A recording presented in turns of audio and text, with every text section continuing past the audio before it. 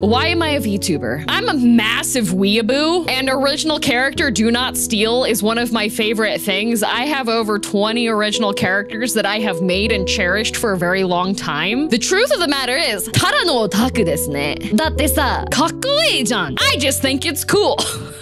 Yeah, it's a lot of work, but it sounds really fun. Yeah, the main thing with like, if you want to become a VTuber is to make sure you actually enjoy streaming first, or like recording stuff and do stuff. That would be the first thing, because I do have friends of mine that have become VTubers and then realize afterwards that they don't actually like recording or doing stuff, but I got into this because I liked the technology.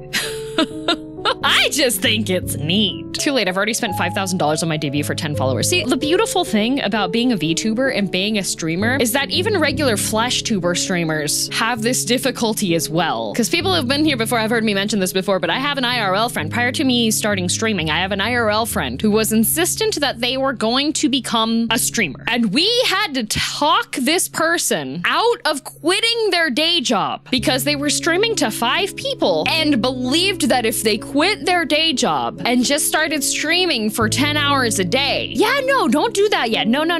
When I started off, like, I know it's hard to process when you do see somebody stream and they have like a fancy background and they have a whole bunch of fancy stuff going on in the background. When I started off with, I spent $93 on my model, Canadian. My very first one, like I have some of like the ancient GirlDM 1.0 black hoodie model. I spent $93 on that, and I used that the entire first year. One is a good jumping point from day job to full-time streamer. So I didn't make that choice until I was starting to make the same amount of money when I was streaming as I was with my day job, and when that was stable. So like I had 3 months, 4 months of that happening in a row, and I was like, okay. And then I had a fallback plan, which means I told mom and dad DM, and they're like, well, hey, if you heck it up, you can have free rent until you get a new job. So it's like, okay.